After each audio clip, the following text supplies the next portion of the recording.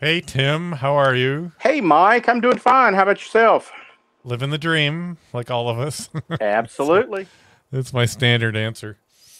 Tim called me this morning and he wanted to go over where we are because we did it a week ago and we felt we owed you guys an update of where we're at and what's good, what's bad. Well, most of it's pretty good. We're getting there. Yeah. And of course, we have seriously a concern about, hey, will I have my Maestro first WPX this weekend? So I'm going to put up a screen here first that Tim and I quickly talked about. And I posted this on the community this morning. If you don't want to watch the whole broadcast, this tells the whole story. But essentially, hi, Pat. Uh, Essentially, so what works? Smart SDR for Windows works. Smart SDR for Mac, Dog Park SDR, all these work on SmartLink. No problem. A Maestro does not work on SmartLink, and an M model will work as the receiving end of SmartLink if you update it from a PC. If you just assume it's not an M model, I guess is the easy way to describe it. Yeah. If you put a piece of tape over the front, and I know, we're sort of joking at that, at just describing it. Believe me, we're not joking about it. It's trying to make an easy way to explain it. Anything else in the basics? No, I think that's pretty well status quo. I Right. mean, we did release the Smart SDR for Windows version a little early last week after our conversation that Mike and I had. The team gathered together and we made an assessment and went ahead and did the release of the software. And in general, we've gotten some really good feedback from it. One, it fixed the problem, which is paramount.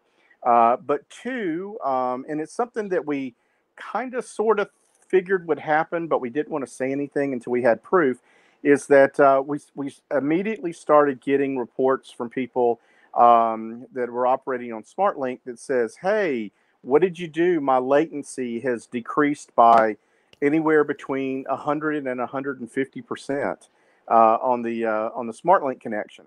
And Milliseconds, actually. So it's yeah, more than that. It went well, I from was mine going to went say, from I was yeah, going to say we've seen reports of going from 250 milliseconds to less than 100. So yeah. I had to come home. I went from 115 to 130 to like 30. yeah, And hi, Arnie. The Mac versions work fine. You don't have to. There's no issue with Mac versions. yeah. So yeah, So and we heard this right away, but okay, we're gonna wait. We're not gonna say anything out loud till we hear it from more people, right? right, And yeah. we did. So So that we got into a bit of a catch-22, right? So yeah, we with .NET we decided to stay stable, much like we still have users trying to use XP and not being bleeding edge, and we got behind the eight ball a little bit. right. Yeah. Okay. So like I said, the good news is the Smart SDR for Windows release came out. We're getting really good positive feedback from it. The good news for Maestro users is that the same code that we are testing in the field, or not testing, but running in the field now, is the exact same code that's going to be running on your Maestro. And so that's going to compress our what normally would be our alpha period of testing because it's already being tested Right. in a very big way. And so that's one of the reasons why we wanted to get it out. The other reason is that we had it ready and we were pretty happy with the stability of it. And we normally don't want to push out a release on late Thursday or a Friday, but we've broken so many paradigms here lately. Figure, hey, what's another one? Yeah. So Right. Well, and that we wanted Tim and I discussed about going through the life cycle of any problem. So we've the first part is yeah, identifying there's a problem. That's the symptom. Okay, and I'm gonna. You've probably seen me on Facebook said 3 flashing red lights doesn't mean the SD card is bad. And the odds are it probably is, but that's just the symptom, like a cough, right. right? You don't know what you have. Then you have to identify the root cause. That's often a hard part, which we did that pretty quickly. So we've got that, and then we get it working in the lab, and that worked out pretty quickly in a few days on the Smart SDR version. Even on the Maestro version, we're pretty close. We had it fixed, but the next part is where it's the long part, right? And Tim was going to talk about the component that I think Dan hasn't slept in about a week because it's a lot of and some Well, other people. Dan and Anna And and Eric, the whole team has been putting in a lot of extra hours burning the midnight oil on this. right. So, Tim, do you want to go over the what's required to get a fix out to a tablet Sure. like a Maestro or the Yeah. Mm-hmm. M model? So, so as Mike said, we pretty quickly in this fix process, we identified what the root cause was, and the root cause is that the .NET libraries that we were using in the software did not properly support the new TLS 1.3 version. And so we had to do a .NET upgrade.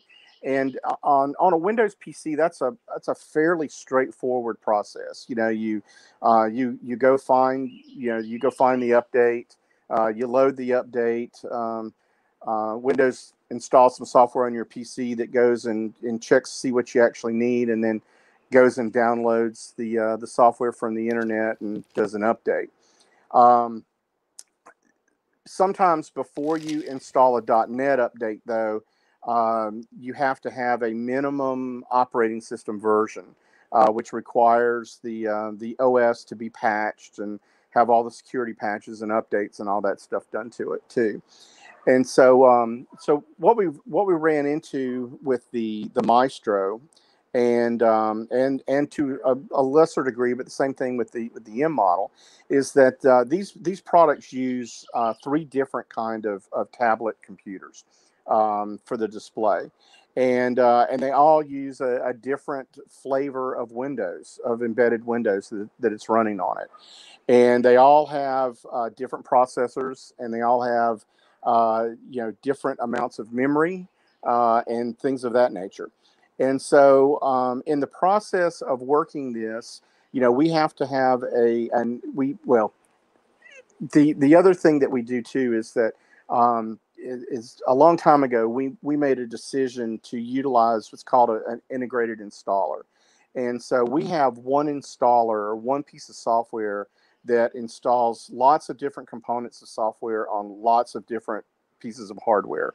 And we did this primarily so that the user doesn't really have to think too much about what they need to do when they upgrade. For example, you don't have to say, well, I've got a 6300 that, that's got this FPGA and this DSP processor, and then I'm using it with a Maestro. Is it a Maestro an A or is it a B? And and figure out all of this, and then download the right software combination to make everything work. We do all of that magic in the background for you.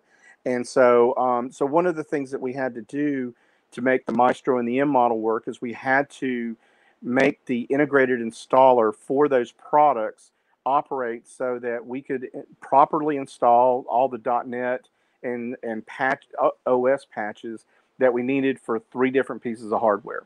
And so that's taken a little bit of that's been a little bit of a challenge, because the tablets do not have unlimited amount of storage and memory like a PC does. So so we have to figure out on each particular platform what is the prerequisite requirement for loading .NET, download those updates, install them. It's Windows, so there's got to be a reboot involved, and then turn around and install the next round of updates or prerequisite software, and then do another reboot. And then hopefully after we go through that process a couple of times, we're ready to do the .NET installation. And so that's what we have been working on for the last week, is to make sure that would work properly. And I think it was last week in our conversation, they were asking, will it be next week? Will it be the week after next? And I made the comment, there's still things that we don't know that we don't know. The good thing is that right now, everything that we didn't know last week, we know today. So it's just the process of getting this stuff in. So where are we in this process? So, Hey Tim, where are we in this process? early yesterday morning, uh, a, uh, a a development fix came out that both Ken and myself downloaded on our Maestro Bs, and so we both ran the installation on essentially a production Maestro. The updates ran successfully. We didn't have any problems with that. We were able to update the firmware in our respective radios, and then I started a SmartLink session with Ken's radio, and Ken started a SmartLink session with my radio. And as of 9 o'clock this morning, they had been running for 24 hours straight without a single failure. So we are very confident that the fix that we have implemented is the right one, and that's part of the life cycle that Mike was talking about. Is that you gotta find root cause, and then understand the fix, and then deploy the fix, and we're basically there. There's a little bit of cleanup that we're still doing.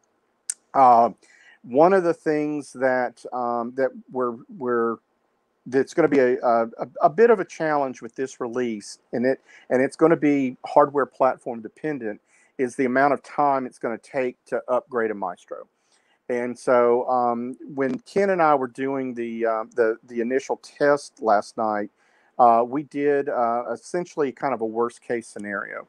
Um, because the devices are going to download a lot of software for doing the updates, we both used a Wi-Fi connection on our Maestros, and even with a wired connection, it takes a while.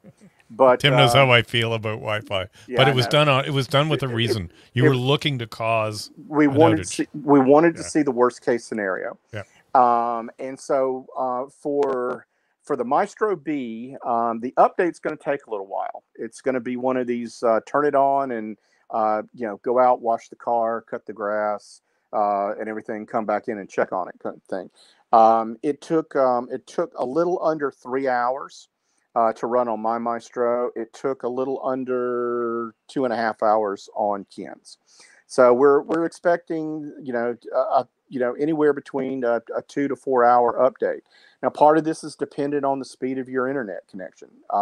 Both Ken and I have fairly fast internet connections, but if you do have a slower internet connection, it will increase the time that it takes to do the updates. Um, the other thing that Those were both on Bs, right? these are all Maestro Bs. Now, the Maestro Yeah. A updates a little bit faster, and the M model radios update much faster, uh, within 10, 15 minutes at the most. So that's going to be a little bit different, than the normal upgrade, which usually takes 5 or 10 minutes to do. One of the other things that we found too is that depending on the version of software you're updating from, um, will determine whether you have a unattended install or an attended install. And what I mean by that is that uh, when we do the operating system updates, we go through three phases of it. And if you're updating from an older version, 3.12, 3.112 or later, you're gonna have to, on the Maestro, after it reboots, you're gonna have to reselect your radio and tell it to connect so that the update process starts executing stage two, and then when stage two is done, you have to do the same thing for stage three. Now, if you have one of the newer 3.2 versions already installed on your Maestro, that has an auto restart feature that we added. And if you're at that version upgrading, then it's completely unattended. You can turn it on and literally, walk away and come back a couple hours later, and it'll be done.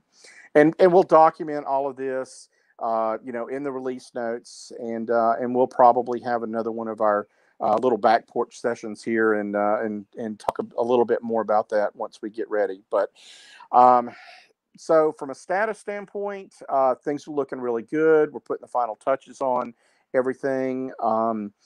We in we fully intend the software to go to our alpha team before the Memorial Day weekend, and give them an opportunity to test through the weekend, and then a little bit afterwards, and then we'll get together early part of next week, review the feedback that comes from the alpha team, and we'll either make some changes and rerun another alpha process, or we're going to give it a gold stamp, and we'll package it up in a release and get it out to you as quickly as possible.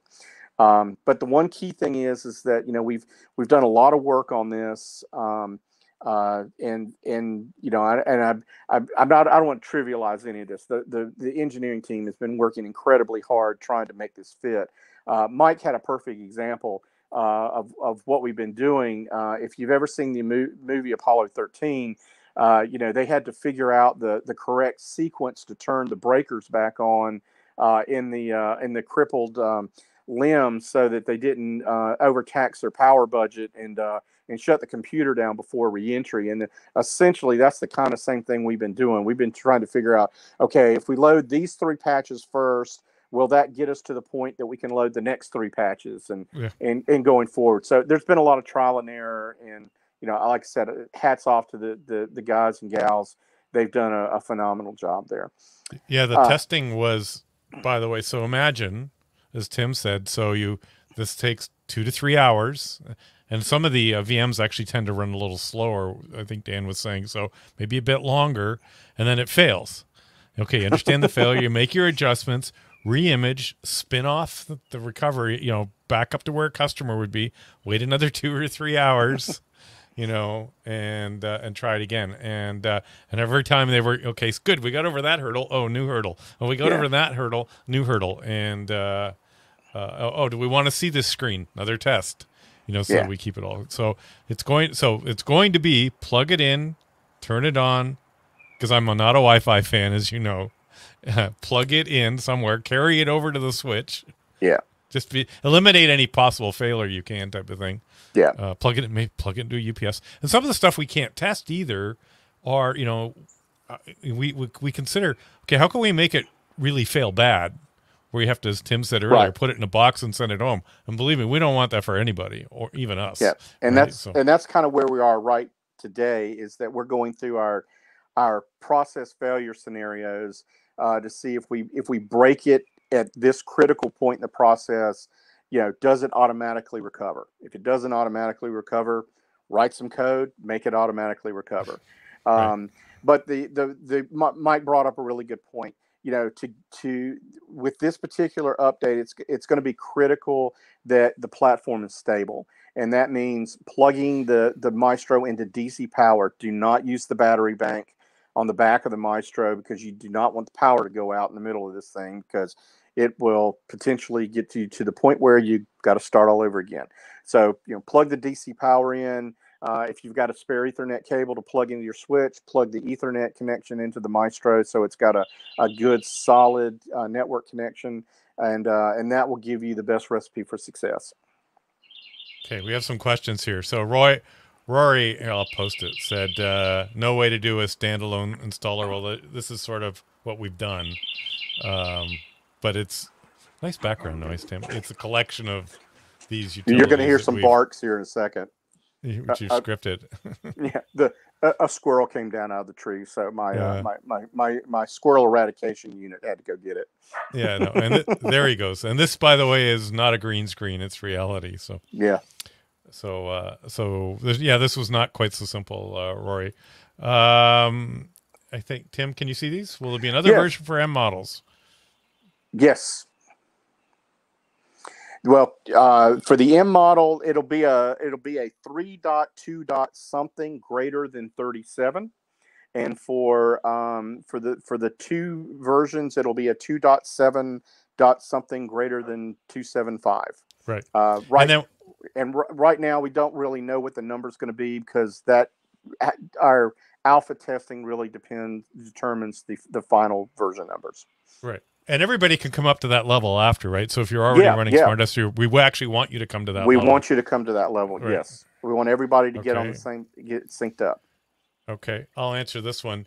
So this is not related to anything that's going on, but the A model was the first one that was built. The B models, where we're at today. And really they're identical to be, it's a different tablet. And by the way, Windows tablets on embedded devices are incredibly common, whether it's in the healthcare, the airline industry, manufacturing. It's a very common development tool delivery platform that Microsoft builds, so they're not that uncommon. Yeah. If you've got one in your hand, you can't tell. The B model has its power button on the side, and the A model has its power button on the top. It's just a different. We went to a different tablet. Power button was in a different place, so we had to move it. The other thing I'm going to say here is the LAN connector does not function if you're on battery. Purposely. Right? Purposely. It's disabled if you're on battery, because we feel that if you got to plug a cable in it, you're probably near an outlet. So, okay. Going to do one plug, might as well do two. I missed a description of the problem. Okay, Guy, is it Guy or Guy? We'll come back to you in a minute. Well, I was going to say a quick one. You can't log on to SmartLink. Okay. And what else we got? Here's one from Pat. I'm still at 3.1.12, so please have the documentation include notes for those that have not jumped to 3.2. Of course, we do that for every set of release notes. So make sure you read them before you update. Okay. I think that's it. Yes, no, my jersey's Toronto Maple Leafs game 4. If they win tonight, they go through. So yes, I'm an NHL hockey fan. And I'm Schrodinger's cat. So he's Schrodinger's cat. It is not dead or alive. Yeah. All right. Any other questions? Please make it POE. Yeah, Rory, that's a great idea. I'll be blunt. It's not going to happen. Yeah. The issue is the power budget's probably too high. Yeah.